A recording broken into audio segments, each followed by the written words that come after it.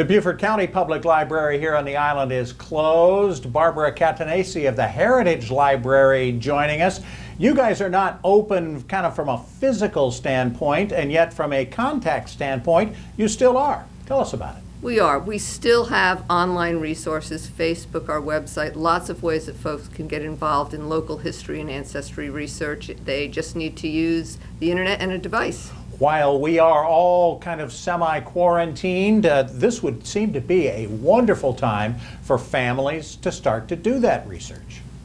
Absolutely. This is kind of the perfect time to sit down with your children and start looking at your family history, create that family tree, use the opportunity to really connect with family that may not be here in the immediate area. We all have a tendency to get a little isolated when we're shuttered in, but this is a great time to use technology and talk to one another and really build out that family tree, including family stories that go with the family tree. I was going to say, generationally, yeah. What you were suggesting before we came on, that young people, call your grandparents, grandparents, those who are maybe a little extra isolated right now, and get them to tell stories.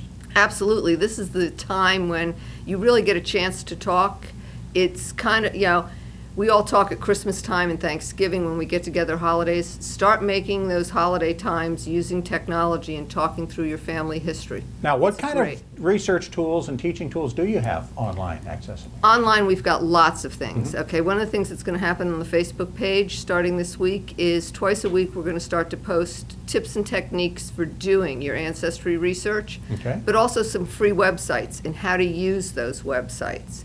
We also have a great treasure trove of local island history on our website, so you can look at the island during the Civil War. We've just posted a new research project on Reconstruction on Hilton Head.